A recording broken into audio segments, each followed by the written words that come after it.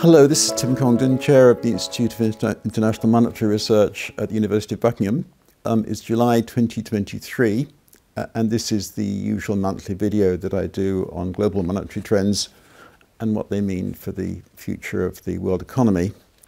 Today I'm going to try and kill two birds with one stone, in that I want to spend, say, 5 or 6 minutes looking at indeed the money trends and related topics. We're just about in the middle of 2023, so it's an opportune time for that. But I also want to look at what are the causes of inflation, and I want to consider a non-monetary theory of inflation. I want to talk about, does globalization affect inflation? So those are the two things I'm going to cover in the next 15 minutes or so.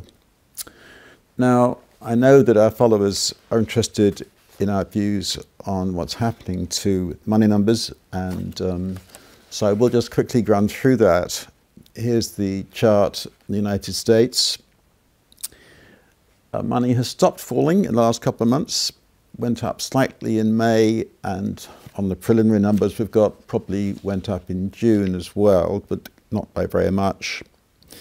And so we've still got, when we look at the 3-month annualized numbers and the annual figures, they're both still kind of moving down. And when we allow for the fact that there's still rather high inflation in the United States, money balances in real terms are still contracting. This is the monetary background for a recession. Now, let me concede that we haven't had a recession in the first half of 2023. It remains the correct view to take it, all these monetary pointers are saying there's going to be a recession probably starting in the second half of this year. Okay, here's the chart for the Eurozone, and you'll see that I think the very buoyant numbers in 2020, 2021. The cause of inflation in 2023 in the Institute's view, and then this sharp, and then the recent months actually going down, quantity money actually falling, and so that in 6 of the last 8 months for which we have figures, the M3 measure of money has actually fallen, actually gone down. And just say here, one of the reasons is that the European Central Bank is actually trying to reduce the size of its own balance sheet and is asking central banks around the Euro system to reduce their lending to banks, which then makes the banks, they can't have the funding, so they don't have to reduce their loans to customers. That's part of what's going on here. Again, falling money, rising interest rates, recession. There has in fact been a technical recession in the Eurozone in the first half of 2023, more serious one probably coming up later on this year and in 24. Then look at the United Kingdom. Here too, the last 8 months, which we had to figure that 6 of them have got fall in the quantity of money. Similar things to say about weakness of credit growth. Bank lending is going down, so money growth is very weak. In fact, money has been going down as well. So again, this fits in with a recession story. Now, at the start of the year, I said there's going to be a 2-speed world economy, basically relatively resilient, even robust demand growth in Asia, while we had these problems in the traditional Western economies, USA, Eurozone, UK, and so on. And that's what's happened. China has been disappointing in 2023, but in India, money growth has actually picked up a bit this year, and demand growth has been very buoyant. There's talk of 6-7%, maybe even 8% growth in India in 2023. Indonesia, 5%, Malaysia, 4.5%, Vietnam, 7-8%, these kind of numbers, and therefore the world economy is still growing. But by probably this year, less than 3%, possibly even under 2.5%. These are not the kind of numbers that were typical for much of the 1990s and the opening years of the 21st century. Yes, inflation is coming down. Yes, next year interest rates should come down too. but in the context in the West of recessions. I'm not changing my view on that. Okay, so that's to sort of summarize the global outlook. I wanted to, the rest of today's video, to pick up on an article in the Financial Times. This gives me a pretext to discuss one of these non-monetary theories of inflation. I said earlier on this year that I'd be looking at, I view inflation as caused by excessive money growth. This view has been a huge success in the last 2 or 3 years. But there are many people who stick to the view that inflation is caused by excessive growth of costs or something else. And there's this commonly held argument that the reason that inflation came down in the 1990s and the opening years of the 21st century is because there's rapid growth of world trade. Obviously, nations wouldn't import from other countries if the prices were higher, so the prices must be lower, and that lowering of prices, according to this argument, then dampens down inflation. And according to some people, this is the key reason that inflation stayed down in the relatively benign period of the world economy from the end of communism in 1991 up until the Great Recession and then on into the 2010s. And we had an article in the Financial Times by John Plender on the 7th of July, which first of all was very kind to us, and it made a reference to me and Steve Hanke in the United States as economists who've been right about inflation. So thank you, John, for that. By the way, John and I were both on the Times Business News as journalists almost 50 years ago, both now in our 70s and still following these matters. But John also said that the good news today is that bonds no longer offer terrible value because bond yields have shot up. And central bankers tend to attribute low inflation during the golden period of 1990s and so on, 40 years up to. They attribute low inflation during this period that not to their sagacity, but the real driver of disinflation was globalization. Well, John, there's the challenge. I'm afraid you're wrong. And what I'm going to do in the next few minutes is explain why. Now, on the face of it, the logic is compelling. You wouldn't, as I say, buy things from other countries unless they were cheaper. But let's try and be precise. Are we talking about globalization affecting prices and inflation? Are we talking about the price level or the change in prices? And is it the process of globalization, the change in globalization, that leads to a lower price level, or a change in inflation, or a change in the price level, or what? We must have a testable hypothesis, all right? We need to have a measure of globalization, and then we need to compare that with what's happening to the inflation rate. Now, what I'm going to do here is to take some numbers that are in the World Bank database. They show the ratio of trade to GDP for most of the world's countries, going back quite a long way. They have got some problems. They are essentially nominal trade relative to nominal GDP, so that when you get a big shift in the terms of trade, that will alter the ratio of trade to GDP. Some people should use the volumes of trade relative to volume of GDP. Again, you should say we need to be precise about what hypothesis is. Let's just, using this series from the World Bank database, this is the UK now, compare trade intensity with the rate of consumer inflation. This is the level of trade relative to GDP, the level of the degree of globalization, if you wish, compared with the rate of consumer price inflation. Taking this back to 1970,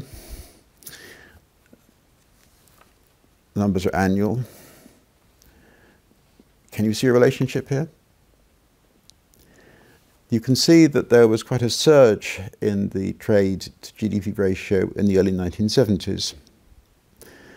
Part of that was an oil price effect, let me concede, but much of it was actually due to the continuing effects of trade liberalization under the trade rounds organized by what was then the Global Agreement on Tariffs and Trade, GATT. The World Trade Organization didn't exist. And under the GATT rounds, there was considerable reductions in tariffs, and this caused the ratio of trade to GDP to rise in the UK as elsewhere. Let me say here that the UK was a pretty open economy even in the 1950s, certainly compared with much of the rest of the world at that stage. And so the impact on inflation would have been less favourable or less noticeable than elsewhere anyhow. But anyway, if you try to carry out a regression between these two series, I can assure you, you get nothing worthwhile at all. There is no relationship at all between these two series. The level of globalization has no effect on the inflation rate. Let's then try the change in the degree of trade intensity. That's the well, it's supposed to be rising steadily over time, isn't it? So the whole time the ratio of trade to GDP is increasing. Well, actually, that's not true. What you see here for the UK is that, that's the blue line, is that many years the ratio of trade to GDP went down. Indeed, there isn't really a predominance of years in which it's rising, although I should say that, in fact, at the end of this period, 2021 or 2022, the ratio of trade to GDP was higher than in 1970. Can you see a relationship?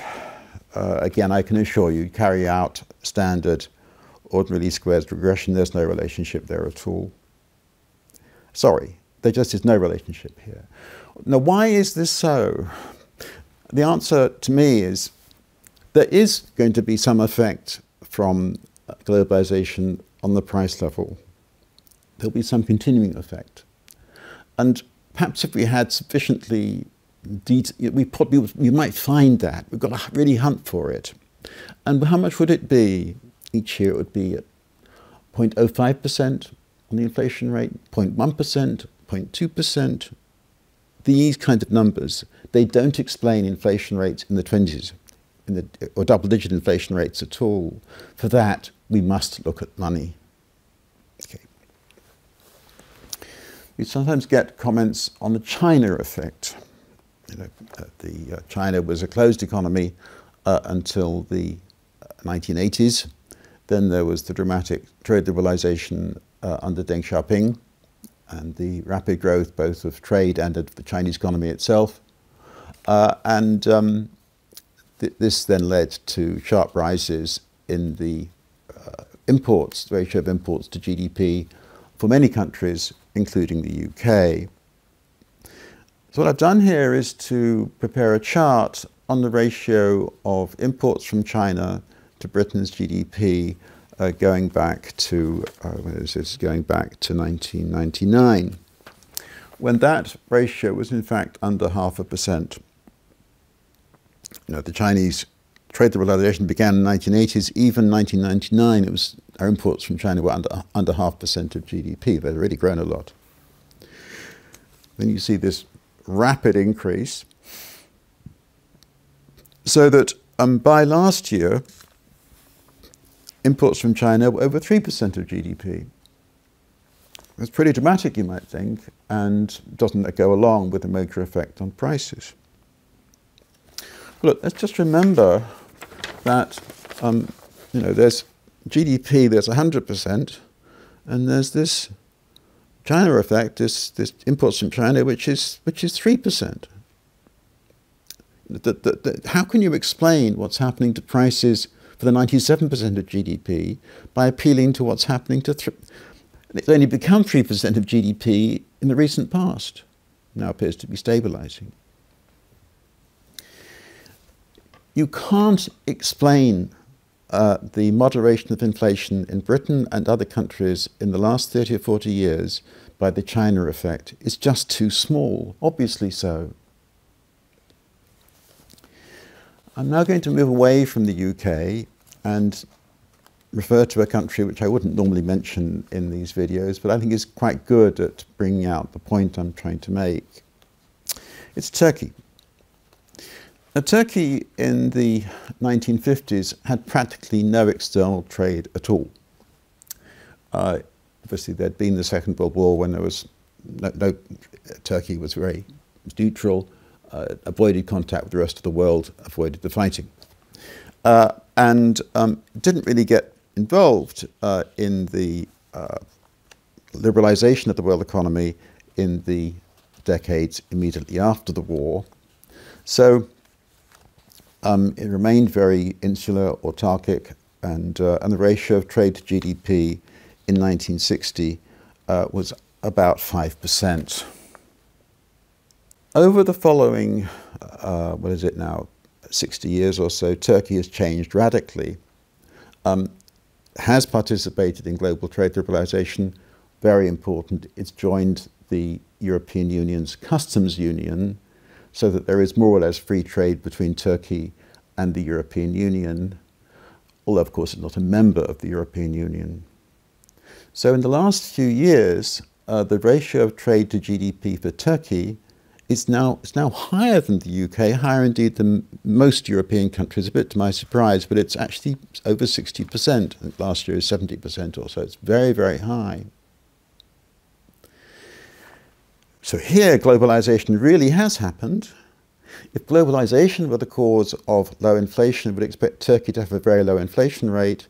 Sorry. Turkey in the last 30 years has had an average inflation rate of 36%, ups and downs a bit. Very high rate of inflation, by the way, last year. But I'm afraid this simply doesn't bring out the view that globalization necessarily leads to. What has driven Turkey's inflation rate in that period? The rate of growth of the quantity of money relative to the trend rate of growth of output. I'm sorry, it's very boring, but it's always true. So when we're trying to understand this subject, we must always come back to money. The basis of our success in forecasting inflation in the last 3 years has been following monetary trends.